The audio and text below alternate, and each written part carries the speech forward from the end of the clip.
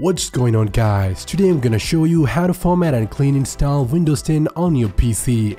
This will work for most of the Windows OSs, new or older. So if you are planning to install or reinstall any Windows operating system such as Windows XP 7, 8, 8.1 and 10, you can use this video as a guide. And only follow the instruction, visual or verbal, on this video at your own risk. We will not be held responsible for any loss or damage. So let's begin. Step number 1. Download Windows 10. In this step, we're going to show you how to download the official Windows 10 ISO file to your PC for us to later burn it to a DVD or make a USB DVD with it. If you have the installation media already, you can probably skip the step or go to the site, link will be in the video description, and download this media creation tool. Once you have done that, open the file and you will see a window like this. Now click on accept, choose create installation media for another PC, click next. Now we'll show you some options to select your preferred language, your system architecture and edition. By default it is checked as the use recommended option for this PC, but what I recommend is uncheck this box and edit the information as you prefer. Because if you are planning to install the Windows on another PC, the audio suggestion may not helpful to you because it is only auto-detecting the particular machine that you run the tool on to give you that recommendation. So if the destination PC specification are different from this PC specification, you can't get the right version. So let's choose a language, edition of Windows 10, and finally the system architecture. If you are not sure whether your system is a 32-bit or 64-bit based architecture, you can always check that by right-clicking on My Computer or This PC on the particular computer. Now choose Properties from the right-click menu, and there you'll find your system architecture. You can see my system type is 64-bit operating system and x64 based processor. If yours is the 32-bit based one, you will see 32-bit based operating system and x86 based processor. Once you have found that, came back here and choose the right one. Now click next and choose the option ISO file. The reason why I'm choosing the ISO file over the USB flash drive, because of its versatility. If I have an ISO, I can create pretty much any installation media I wish, such as DVD, USB DVD, or even I can save the ISO file for later installation on a new PC. So I don't have to download a new ISO file each time, and once it gets downloaded, hopefully we will make a USB DVD with it. So hit next and choose the download location, then click save. Now we'll download the Windows 10 ISO file. It will be approximately 2.73 GB if you are downloading the 32-bit version, and for the 64-bit version the size would be much higher, approximately 3.25 GB. Anyway, let's wait until it's download.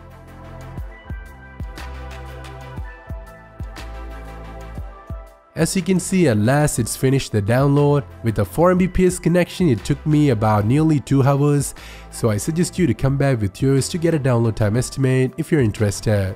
Now we are moving to the next phase. Step number 2. Create installation media. As I mentioned earlier, with this Windows 10 ISO file, you can make several types of installation media which all contain the exact same copy of Windows. But we are not going to burn this ISO file to a DVD because not every computer has one these days. But we are going to make a USB DVD, meaning a flash drive that contain a bootable Windows 10 setup. Because most of the computers have nowadays come with a USB port, so I think it would be the right choice for the time. On the other hand, burning CDs are hard, time-consuming, costly compared to making a simple USB DVD with your flash drive. So without further ado, we're gonna make the USB DVD.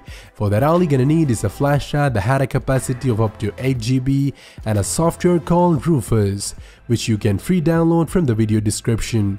So I suggest you to go there, download and launch Rufus. Now connect your flash drive, and in most cases Rufus will automatically detect your flash drive.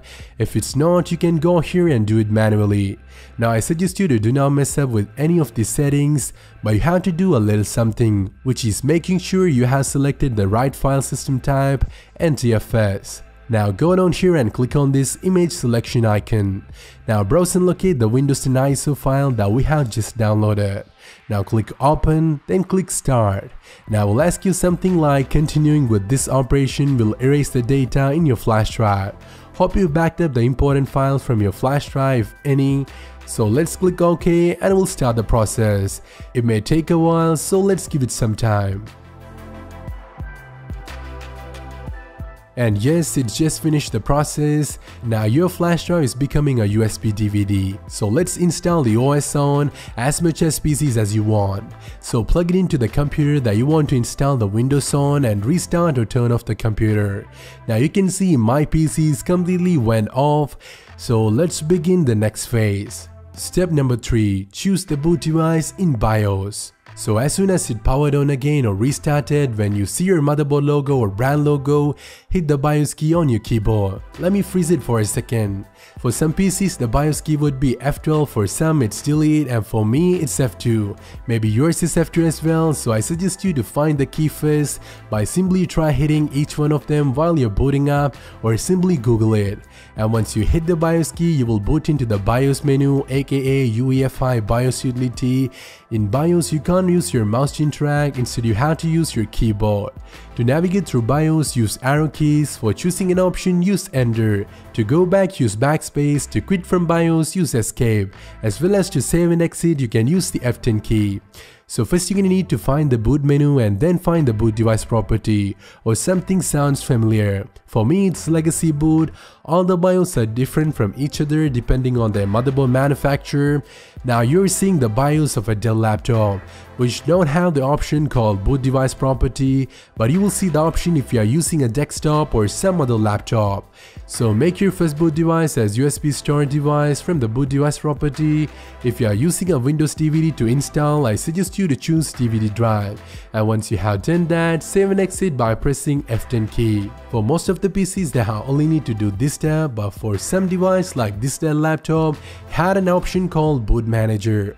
So we can hit F12 to get to the boot manager from the boot up screen. If you have the boot device property in your BIOS, you can skip this one. Now simply choose USB storage device and it will ask you to press any key to boot from USB, and that's what we are looking for. No matter you have used the BIOS or boot manager, you will see the screen asking you to press any key to boot from USB or DVD. So press some random key on your keyboard and it will boot up the Windows installation setup. So it's time for us to jump to the next phase. Step number 4. Install Windows 10 by formatting your PC. As you can see, we have just booted into the Windows 10 installation setup, so let me walk you through. Before that, make sure you are plugged in and connected to a stable power source, as well as make sure that you have at least 90% battery left on the device.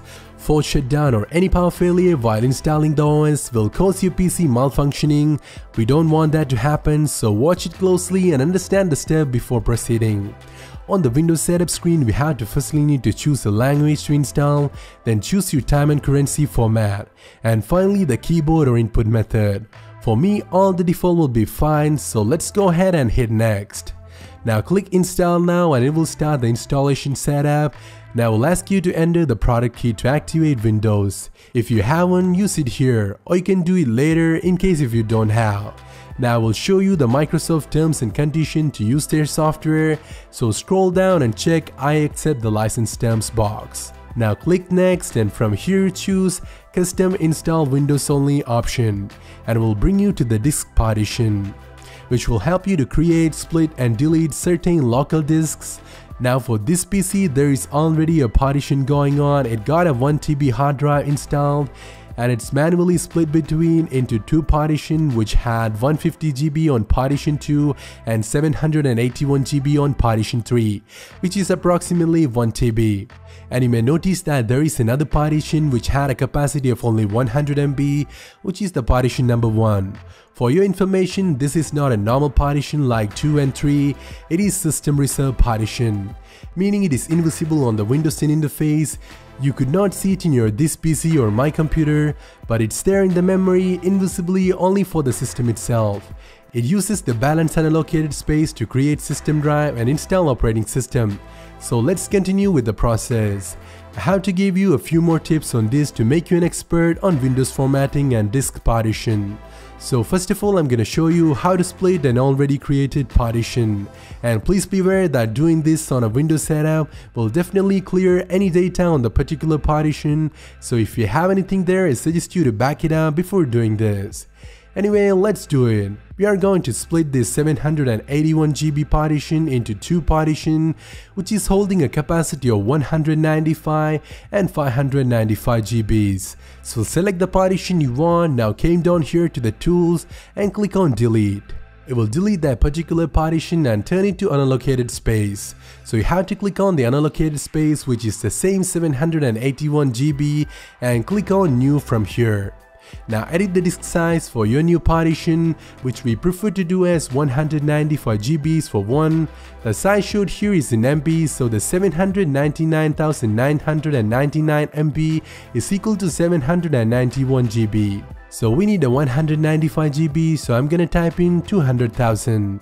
If you have any doubt about the conversion, I suggest you to Google GB to MB and it will show you an online GB to MB converter. So once you have edited the value of the new partition, click apply and it will create the partition. Now you can see it's created a new partition of 195 GB.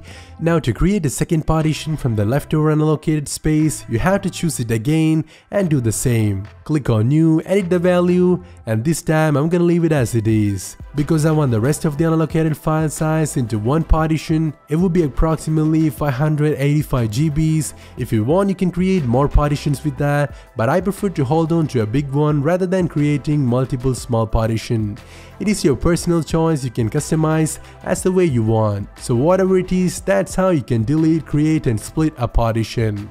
Now we're gonna quickly delete a partition including the system reserve one to recreate it, because this old system reserve partition was created for Windows 7, which only needs 100 MB. But for the Windows 10 it would be needed much higher, at least 500 MB.